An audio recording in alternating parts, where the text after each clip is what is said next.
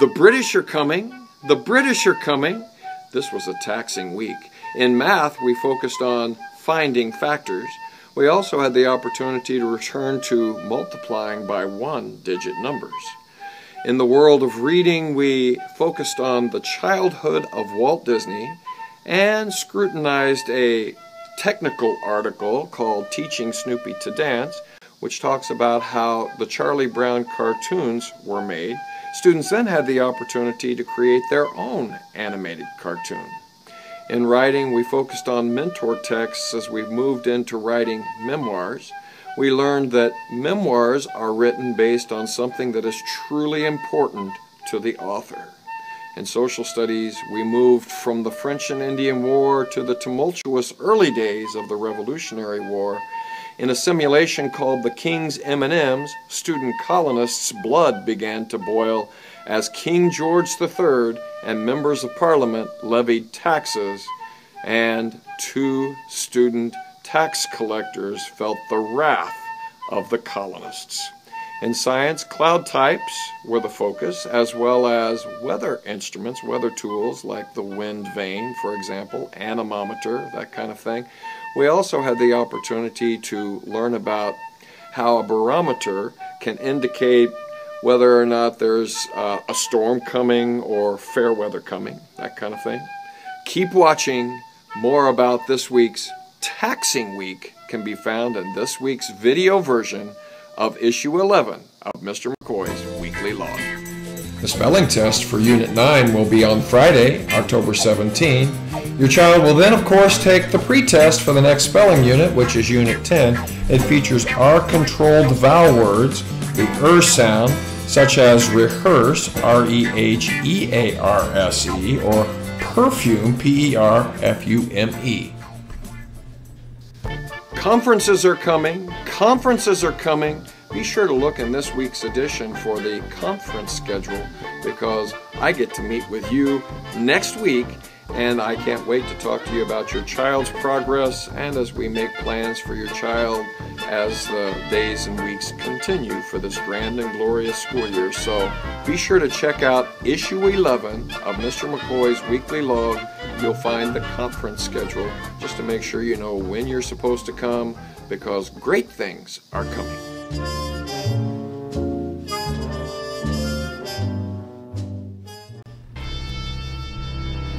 I have heard that some parents spend many school nights supervising and struggling with their children's homework. Here are 6 tips to get your kids to do as much for themselves as possible. Number 1, start now with the "it's your homework, not mine" stance when, hopefully, the stakes are low, rather than in high school when grades really start to matter. Remind yourself that having your child take responsibility is much more important than getting the answers right every time. Number 2, if the work seems overwhelming and your child is anxious, show your child how to calm down and tackle each assignment. Number 3, find and use resources. For example, when my son was having difficulty understanding double-digit subtraction and parents were instructed not to use the term takeaway as I was taught at his age, I went to the MathBook's website. There I found an animation that explained the proper methods and terminology. My son and I watched the subtraction segment over and over until he and I finally understood the process. More homework help as you continue to watch this week's edition of Mr. McCoy's Weekly Log. As always, there are lots of great websites in this week's edition of Mr. McCoy's Weekly Log. One is called The Road to Revolution. It's a game featuring our topic in social studies. There are also links to other great topics, such as how to avoid struggles with homework. There's also a segment in this week's edition of the video version of Mr. McCoy's Weekly Log that talks about that as well.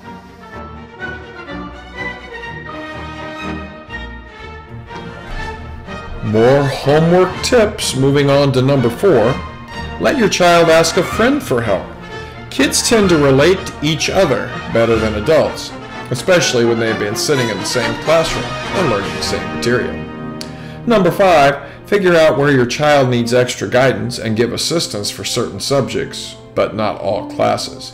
If they can develop independence in at least one area of homework, they are more likely to learn how to do homework in other areas.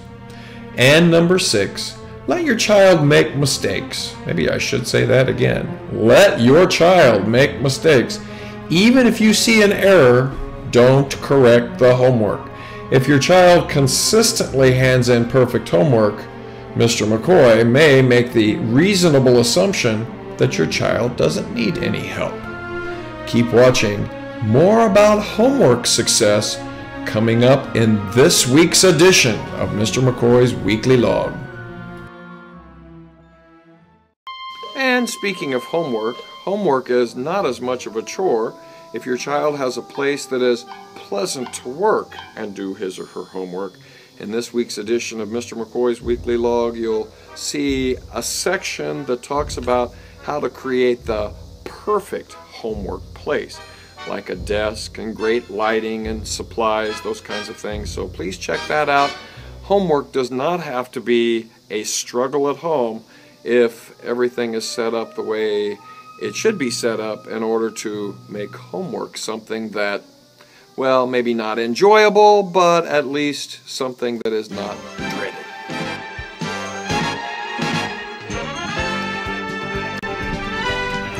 These students are the best of the best, but the bottom line is they need to take responsibility for their homework. Do your kids sometimes persuade you to let them off the hook when it comes to homework? Fight that temptation. Research shows that homework is good for children. It can boost academic learning and teach them responsibility. When she was a child, Mary Russo knew that going to school was her job. The time set aside to complete homework assignments was considered sacred. There was always a place in our home for homework, Russo recalls. My grandmother, who spoke only Italian, would bring my brother and me sandwiches and milk while we studied. And, says Russo, although her grandmother couldn't tell them, her actions showed us the value of what we were doing.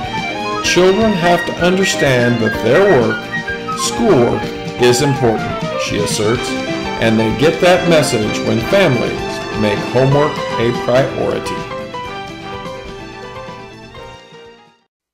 Here are some smart study tips from the Sylvan Learning Center.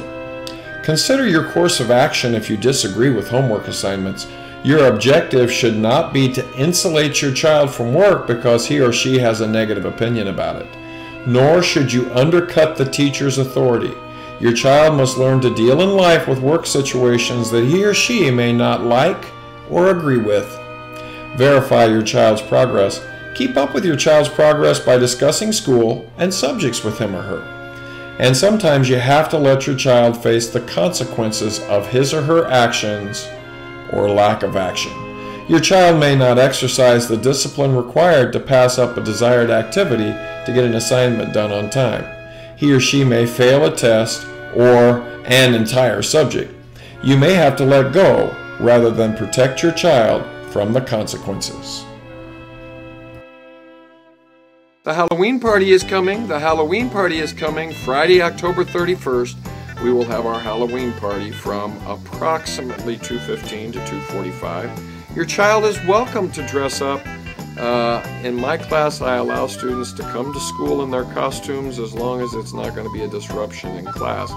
I will be coming as someone very appropriate to Galaxy 313. So your child is welcome to wear his or her costume to school.